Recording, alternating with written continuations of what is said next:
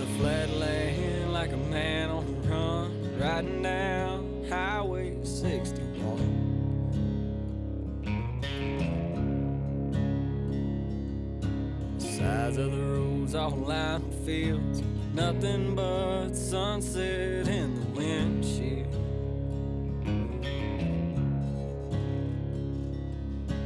Feel it as soon as I ride into town. This is where I go to slow down. Miles and miles of soybeans and corn. I'm in the place where the blues was born.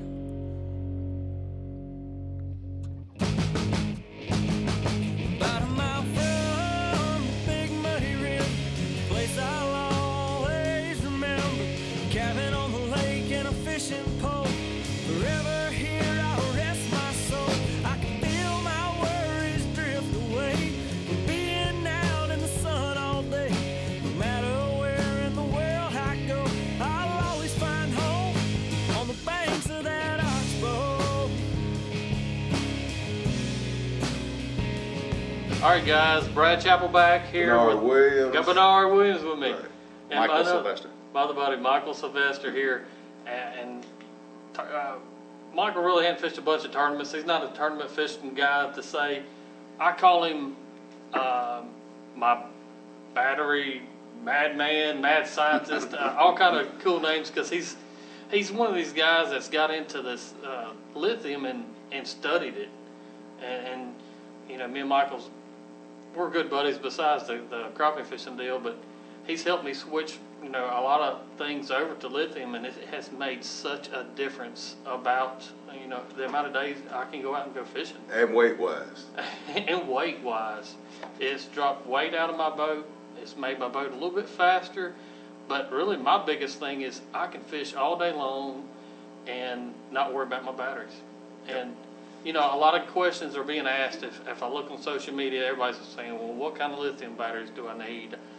Do I need one for my live scope? And we've got some different things on the table, and we're just going to have a segment on lithium batteries here. And I thought about that, and I was like, who else to ask but other than the battery madman here, Exactly. Michael Sylvester. The Mad Scientist. The Mad Scientist. Yeah. And I know you got a Facebook page, Fishing Wizard, is that right? Yes, yes. We're going to get one for the batteries soon, very soon. Mm-hmm.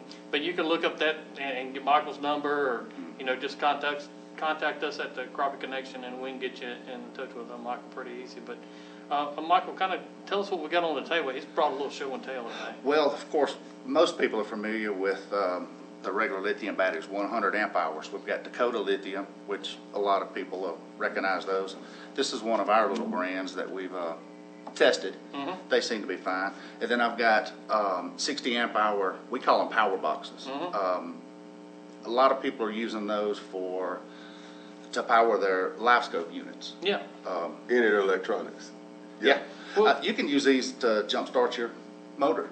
Wow. They've got plenty of volts. Okay. I know the big thing with live scope and running your units is getting that quality feed up to the live scope to get the better images. That's why everybody's wanting to do it. Right. Yep. And get it off of the other stuff where you don't get interference. That's right, the interference factor and the longevity. I mean, what are you looking at with this box? Kind of go through us and, you know, sell us this box as far as the guts of it and the main things about it. One of the best things about it is the 60 amp hour cells in it. It's got a meter on it, and you can charge a cell phone. Waterproof, and it's easy to throw underneath something and stash out of the way. Charge it real quick. Mm-hmm. Lithium's charged real quick. No mess. Mm-hmm.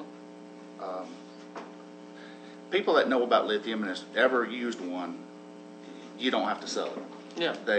Could I hook my Minn Coder charger to this Yes. and recharge? Oh, if you have an AGM setting Right. on your Okay. on it, you can. But you know, I sell these for like $380, which is way cheaper than any other sale you can buy, and that comes with its own charger, so you don't have to worry about that. Oh, wow. The thing I like about it is it's so portable. Yep. You know, if you've got your live scope set up on a pole and you've got, you know, you ice fish, for example, because I know this is really a good thing for ice fishermen. Comes to my mind is you can tote it out there and throw it in the back of your snowmobile, or well, you can carry it. That's really where the idea came from, ice fishing. Yeah, I mean, it's so. That would work in a canoe, Yeah, a kayak, They use flat it. bottom boat. kayak, yeah, anything, yeah. I mean, a lot of guys I know use flat bottom boats, Mm-hmm. but the portable aspect of it is just unbelievable. Well, you've seen the one I built that's 36 volts, Mm-hmm. and you know, so that'll run a trolling motor on a smaller boat. Run a big trolling motor. Yeah, yeah, and you got 60 amp hours on that. So when you say 60 amp hours, how long is that in actual fishing time?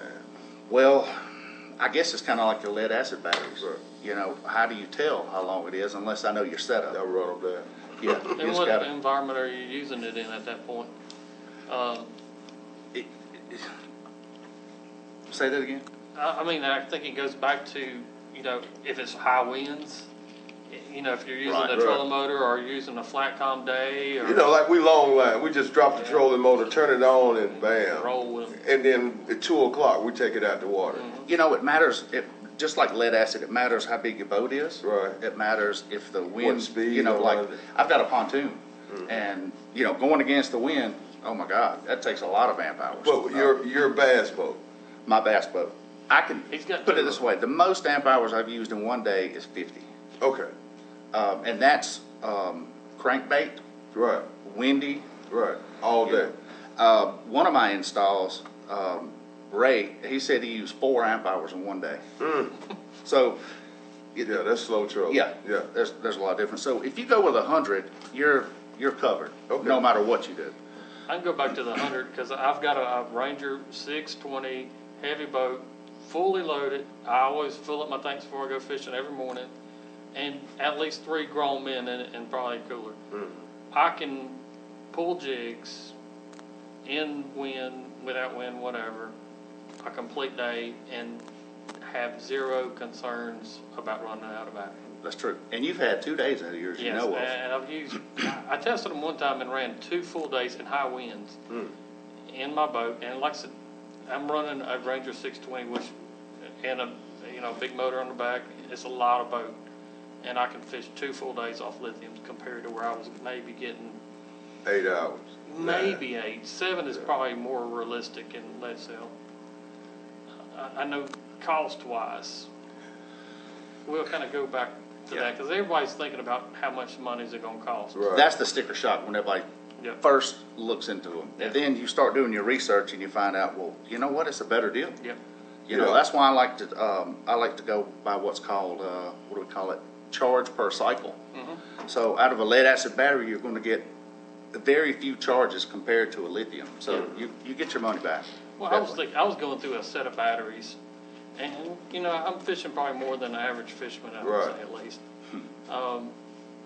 Maybe 2 years, Maybe 2.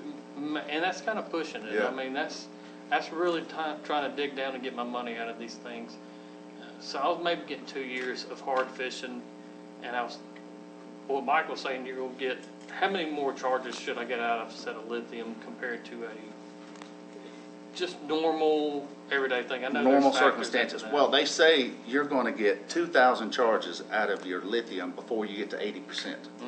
And then at 80%, these are now 80 amp hour cells, which are still more than you need for Right. 2 days. So, and most fishermen, I mean, what do you think? Fish twice a month? Yeah. You know, so Maybe more in spring, but I'm saying Yeah. 12 months out of the year, yeah. calculate how many 2,000 is, you know, and it's, these are going to, most cases are going to last you your lifetime. Never have to replace another one. What about the warranty? How do you? It depends on what company you go through, but Some of them have like a 10-year. Some of them have I've seen a yeah. 10, 11-year warranty on some. yeah, they do. Dakota has a Yeah. 11-year warranty on theirs. But in my opinion, it's kind of like computers. The technology changes so much. Right. After 10 years, I mean, do you want your computer That's warranty right. 10 years? No. But they'll definitely last that. How can they make them so light? Is it lithium? The technology, it's the lithium, and it's, it's It's not, not they're not lead. flooded It's cells. not lead. And it's not lead. Lead It's is not a lead, heavy- right. And that's what makes them so much lighter is that difference right there. You get a lot more power out of a smaller area, and it's lighter. Wow. And one great thing is no more messes. You know, they're not flooded, so there's no more corrosion, no more acid. I don't have to worry about it exploding and all that. No, you shouldn't have to worry about that. We use, and all these that you see, all these companies you see will use LifePo, lithium iron phosphate. And one thing you do have to worry about exploding is lithium ion, but not lithium iron phosphate. Okay. If these do rupture, you'll have steam come off. Okay.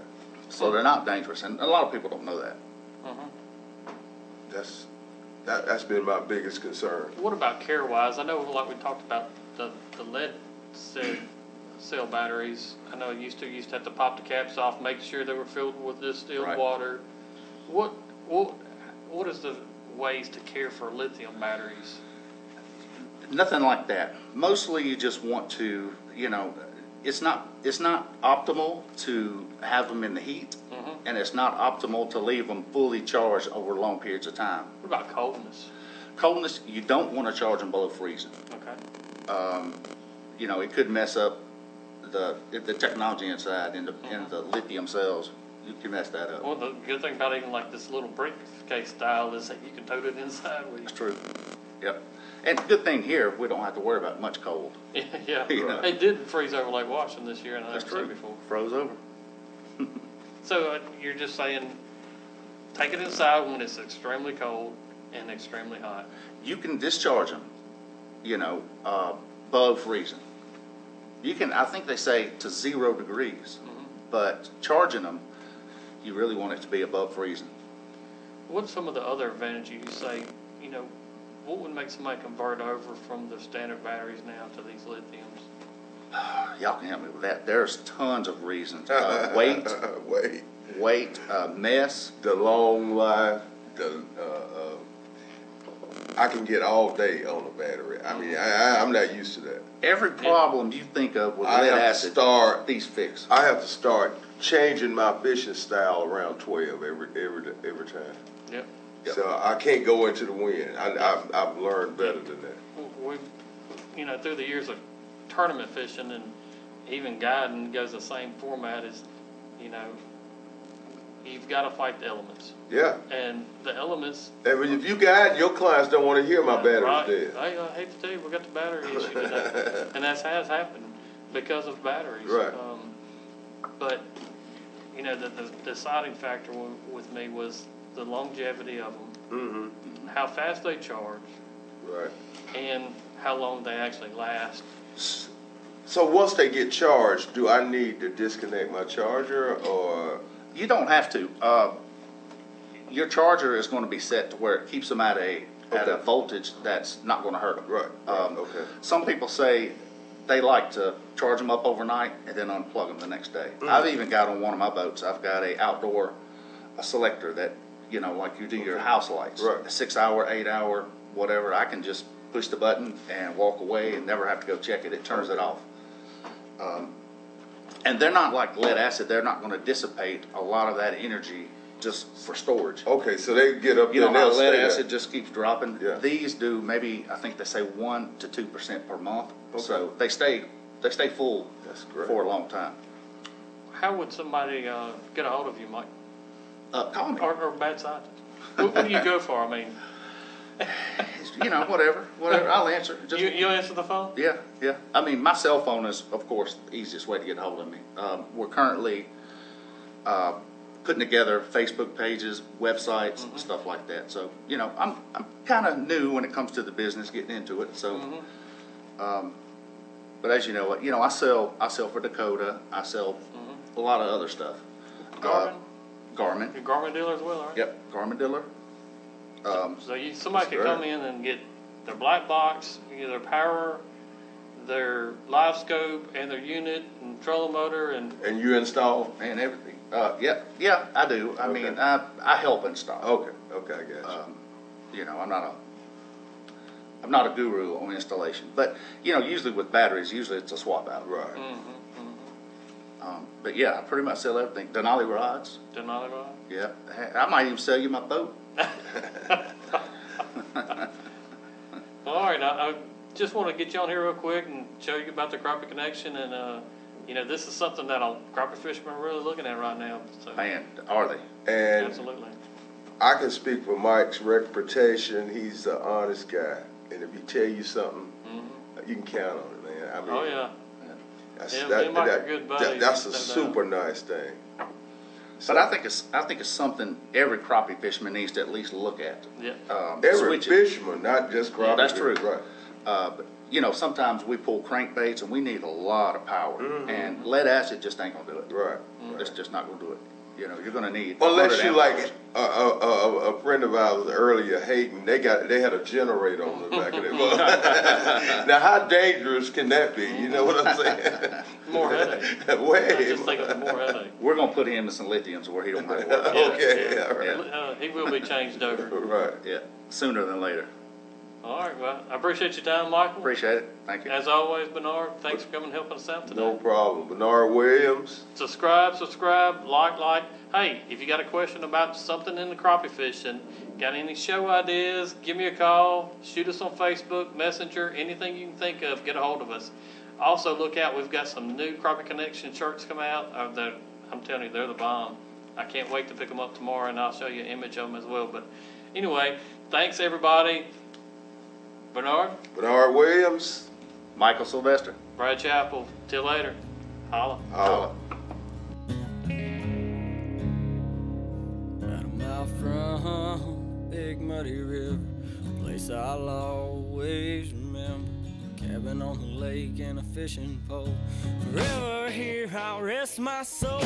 I can feel my worries drift away.